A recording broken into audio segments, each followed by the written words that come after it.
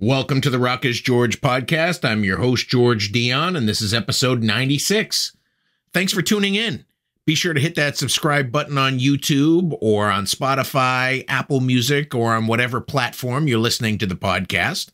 And be sure to check us out at the loudest.com on the planet, knac.com. My guest for this episode is vocalist ROBIN MCAULEY. Robin's been on a tear as of late, releasing his first solo album in over 20 years in 2021 through Frontiers Music called Standing on the Edge. He's back with another solo album coming out on February 17th called Alive. In between his solo efforts, Robin works on a project called BLACK SWAN, also on Frontiers Music. BLACK SWAN features Reb Beach from Winger, Jeff Pilson from Dokken and Foreigner, Matt Starr from Ace Frehley and Mr. Big. After nearly 40 years in the business, Robin shows no sign of slowing down. In fact, he seems to be amping it up. So here he is, vocalist ROBIN MCAULEY. Today we're talking about your upcoming solo album, Alive. It comes out February 17th on Frontiers Music. Your last solo album, Standing on the Edge, came out in 2021, and you sort of had to be finessed or convinced to make a solo album after 20 years. I would imagine with the second one, you were a little more energized, a little more creative. I love that finessed. I'm going to steal that. We know the story, how that went. Response was great, overwhelming. And stuck another Black Swan record in between that with Generation Mind, and out the door and into Alive, which was a huge amount of fun to do. Just started thinking about it differently because we got rid of Standing on the Edge, and we experimented a little bit with that with different writers that I had spent some time in the past with. So a bunch of new writers on this one, some similar. Great production again with Alessandro Del Vecchio, just did a great job. And my favorite bunch of musicians with Andrea Cerveso and Nicholas Papapico, just slamming it. So I'm really happy with it. New single out tomorrow, second single from the record. So Alive has been, as a single, has been so well received. So I couldn't be happier. It's really, really cool. Now, a lot of the Frontiers Music releases are sort of done back and forth because everybody's around the world and whatnot. And certainly with your first solo album, there was the lockdown. But have you had a chance to meet Alessandro and the backing band yet? Yes, I did actually. When I was out with Schenker, I did the whole European stuff in spring into the middle, just right up to summer. And Alessandro was actually performing with one of the other Frontier bands, Dionne, and he was playing keys with Dionne. And we got to hang at the same hotel and chew the fat and discuss the plan of action for this one. So yeah, it was great because, you get to work as we do, off your laptop these days, and just like I'm talking to you, and then suddenly it's like traveling. You get to touch and feel and eat the food, and it was really plus he's a freshly made dad for 2023, just a new baby. So congratulations to the Del Vecchios. We have a new engineer and a new producer in our midst all of a sudden. I think he's referring to the little one as the little one. Yes. The little one. And so that's really cool. And he's a busy man. I'm not sure he sleeps, but he's able to get on with life, no pun intended. And it's really cool. And the guys are awesome. And I think it's a great record. I'm really happy with this one. So, it'll go out there and it'll do its stuff, and we'll keep going. So thanks. Alive. Alive couldn't be a more appropriate title for the album. I've been listening to it quite a bit, and there's a lot of positivity and overcoming challenges and faith and not giving up on yourself throughout the entire album. Yeah, and I think that's why, it's a changing world. I think we've seen that. We came out of pandemic. Who'd have thunk it? All of that stuff was thrown at us, and we go, no way, man, you can't bring the world to its knees. Well, we did, they did, whoever. And we are, as a human race, we are very, very resilient. And that's kind of where I took Alive. And I went, you can throw the kitchen sink at me, but we will still come through the fog, and we'll be bigger and better and stronger for it. And you know, Ukraine, so many shootings going on in the country, people just losing their minds, you know, and their souls. And that's kind of where I took the album on a day-to-day basis, because there was so much to drag from what was going on socially. It was hard not to sort of not include it in a big portion of the writing, not directed at anybody, just but a basic overview and where I fit in the middle of the fog. And yeah, it came together really well. You know, it was they gave me the info. I just wrote it. I didn't have to go searching too far for any inspiration, you know. So yeah, I hope people listen to it and understand what we're talking about, and alive, you know, thankful and grateful. Stay positive. We can do this. And we can do it together. That's more to the point. Yeah, absolutely. And I think that, you know, dealing with fear is kind of something we all were a part of during this contentious time over the last couple of years. And you're certainly spreading a message of, you know, getting beyond that. Yeah. You know, and I think we all know. It's not that we need to be told more about it, but you know, that's where my head was at from one song to the next. And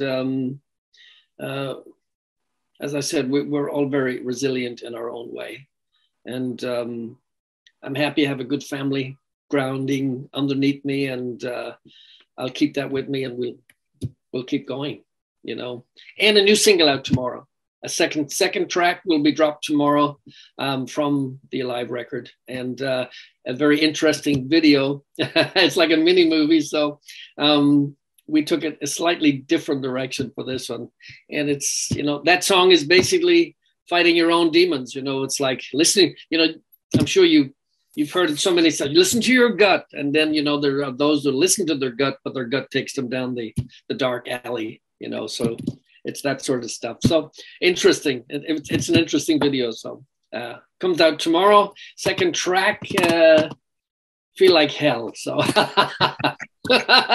again, very appropriate for the time, you know. So we've gone from Alive to Feel Like Hell. That's good. Feel like hell, but it's very positive at the end, you know. It's like we'll still be alive at the end of it. So well, you were pretty creative with the first video, I thought, with sort of the energy and the electricity, and then yeah, you know, what you're gonna do next. You know, one of the worst things they can say to me is, "Hey, do you have any ideas for the artwork?" And I'm going, well, "Of course I do."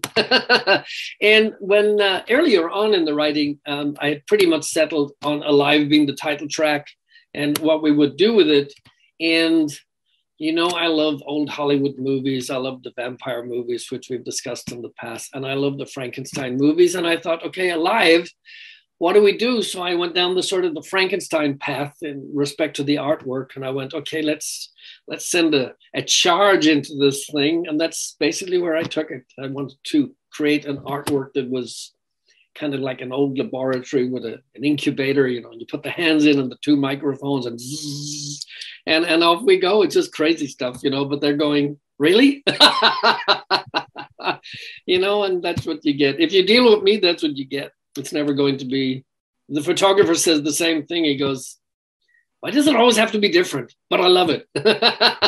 And because I don't want to do what everybody else is doing. At least I try not to. And give it a little twist. At least a little twist, you know. So one of the cool reports from the video director was, he said, I think of all the videos I've shot with Frontiers, I actually think this is my personal favorite. And I went, I'll take that, you know. So, and that's the new one, the one that's coming out tomorrow, because it is really like a mini movie. And we shot it in the streets of Hollywood very late at night. And it's cool. We got ready-made props on the street. We didn't have to go looking for them. It was really cool. So I hope people love it. And yeah, there you have it. And now, are you going to be able to perform Alive at some point? That's the good thing. I can actually say yes, because Frontiers are going to have resurrected their Frontiers festivals. and they will put one on in Milan this year. We were just talking about it with Alessandro and some other, and Johnny Gioli earlier, and Ronnie Romero earlier this morning, and figure out different ways of making it interesting. And so I'll have my band in there that's on the record, and we'll be blasting out a lot of the tunes, maybe even some Black Swan songs too, because it's very hard to get all those guys together. But I'm hoping Reb will be in town for that one as well. So it's going to be a blast. Yeah, really looking forward to that. Probably going to be a busy night for Alessandro because he's in almost every band on Frontier. So just he's already, his new baby boy is already in music school. And I think he may be coming in playing cello or something. I'm not sure, but he will be in there. Or he'll be engineering for sure. Yeah, exactly. It will be a busy night. Yeah, a busy night. Are you still doing the Icons of Classic Rock shows from time to time in Las Vegas? That's actually rating the rock fault. I am not. I decided after 7 years and 1,500 shows almost, it was time for me to stay home, and I got busy with Schenker Fest and Schenker European tours. There is the 10th anniversary coming up in March, which I believe I'll be a part of, and there is another classic rock performance called Icons of Rock, and I was just in Bolivia with them right before Christmas, and that's an amazing.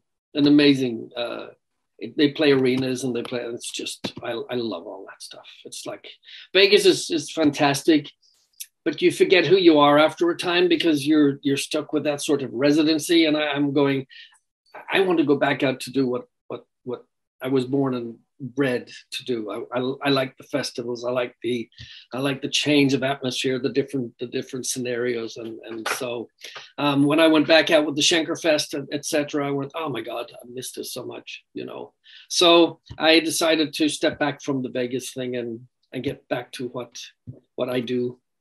And there's another cast in there. They're not short of people. So I have great people in them. So yeah. So what are your plans for live music outside of the Frontiers music festivals? Are you going to be doing something with Schenker or Black Swan or something else? Potentially some Schenker stuff coming up. I can't say too much about it. He's planning something again. He likes to change things up a little bit. And I'll be doing more of the Icons of Rock performances as the year goes on, getting ready for the festivals. And I hope I'm not jumping the gun here, but I believe I'm not sure when we'll start, but I believe there's another Black Swan record in the works as well, which I'm very excited about because I just love that project. It's meat and potatoes. It's good. And the last Black Swan album, Generation Mind, yeah, it was a fantastic album. It got great reviews everywhere. You guys are all pros going way back in the day, and this has to be the busiest you've been, at least from a recording standpoint, in all your career. I don't think I've ever had so much fun. I mean, what took so long? It's great. I'm really enjoying where it's at. The music is great. I love being in it. I feel very energized by the whole thing. I feel very alive, man. Yeah, I'm loving where it's at, and it's only getting better. I should be slowing down, but I feel like I put more gas into the tank, and it's forward motion, So I'm blessed. I'm very happy. Absolutely. Kind of the big music news in the last 24 hours is the passing of guitar legend Jeff Beck, and I was just curious if you ever shared the stage with him or been out to see his shows. Or sadly, I made a post this morning because I think the first time I actually really tuned into Beck was when he was with Rod Stewart in that Python Lee Jackson period where they did A Broken Dream, and I went, oh my God, listen to that. And so I referenced that this morning, and from that point, I was listening to Jeff Beck, and recently, over the recent years, he did some great stuff with Beth Hart singing that I just absolutely just love, that her rawness against what he does, and was just, oh my God, I don't know if we'll ever see anybody. He was just he was on a very different level. I mean, there's so many great guitarists, but he did something that nobody else was doing. It's just that tone, and just that guitar was, they were just, it's such a cliche to say they were one, but oh my God. Yeah. I mean, we all run our course and everything, and it's a very, very sad passing, but his legacy will never die. That's for absolute sure, because there'll be guitarists coming along that will just feel that they really need to, style themselves. And I don't know if anybody will ever be able to capture that, because, an original is an original. And a really sad loss, a sad day for the music industry. I think we've been saying that one too many times recently, Absolutely. Right. Every day it's like, oh, what a sad loss. And I'm going, oh man. And the sad thing is that, we all get older and we can't go on forever. And whatever the cause is, it's inevitable. So love it and cherish it while we have it, I feel like that your generation and his generation of musicians are really going to be the last great long 50-year career musicians in an industry, at least over here in the US, that just, chews them up and spits them out. Yeah. It has to happen. It's going to happen. There's nothing we can do about it. The tree will grow and the tree will be cut down, and then there'll be a new tree. But where that tree was planted, there'll always be a marker, and that's never going to go away. So, the old adage of rock will never die, it just won't. When it's that sort of quality and a class act, it's just, he'll be around a lot longer than I will live it out.